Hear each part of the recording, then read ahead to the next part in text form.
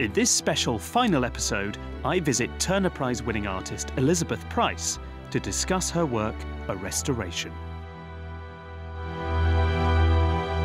It's very satisfying to be able to talk to you, Elizabeth, because we began this series at the Ashmolean and you were showing at the same museum a new work of your own, which is this video piece called A Restoration.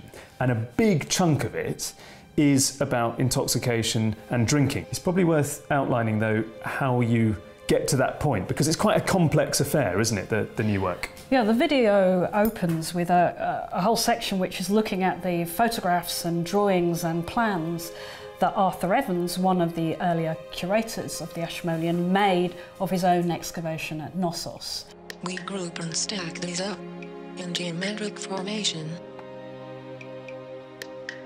plotting out the footprint of a great complex of enclosures and passageways. What happens in the film is this material is mined to create another restoration of Knossos, within the narrative of the video and, within the hard drive of the computer, if you like. Then I suppose what I wanted to create was a sense of a population, an inhabitation of this place. And one of the best ways to do that was to imagine a huge festive throng. We take them from antiquities and anthropology, from Eastern art and from Western. We bring them all together here. Enough for everyone. For this great, hectic gathering. Why are you so drawn to this theme of revelry, abandon, drinking, which you made such a prominent part of A Restoration? I suppose because the idea of the license that comes with intoxication. I mean, one of the things I'm always really interested in is including many kinds of things in my videos, but including things that don't belong together.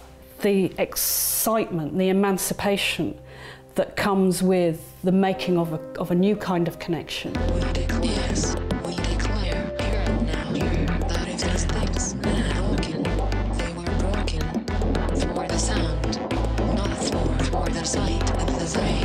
Maybe that's what it is. Intoxication in art is about being able to transgress, being given freedom to create. But I think in particular the freedom is kind of counter to kind of academic structures or kind of rational. So it's this sense of being able to migrate, and certainly in the narratives of 20th century art, the great experimentation with form that takes place through the 20th century. Although a lot of the art doesn't look intoxicated, the whole project of it is really, really quite extraordinary. And so I think there is this sense of a permissiveness within art that maybe has its root in the license of the festival and the license of intoxication.